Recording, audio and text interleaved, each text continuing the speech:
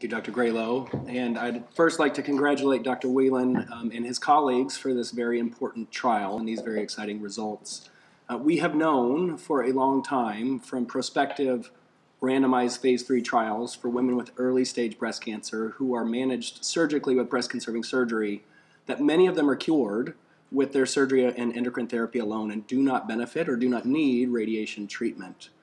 Historically, we have tried to use clinical and pathological variables to identify these patients, things like age, tumor size, hormone receptor status, grade, surgical margin, meaning did we get the tumor out.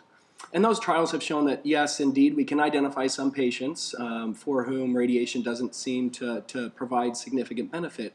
But this is the first molecularly stratified test and trial to see whether we can go above and beyond clinical and pathological variables to identify this patient population.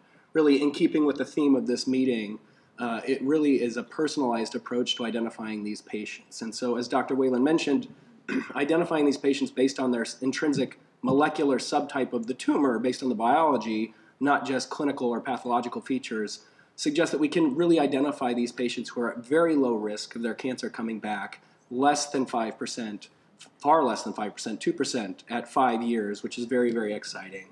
And this is the first of several trials that will be presented in the next few years that have really looked at these types of approaches. There's the IDEA trial, the Precision trial, the Primetime trial. These are all trials similar to the LUMINA trial that will look at molecular subtypes or molecular testing using Oncotype or PAM50 with Prosigna to identify patients at low risk of local recurrence. And of course, Dr. Whalen is also leading the TAILOR-RT trial, which is looking at a similar approach of radiation omission in women who have node-positive breast cancer, and perhaps we can stop treating patients with radiation in that setting as well. So again, I want to congratulate Dr. Whalen and his colleagues on the first of several to come trials that will really let us understand who we can avoid treating with radiation, who is at such low risk of the cancer coming back that they don't need to undergo the treatment with radiation. And excellent study.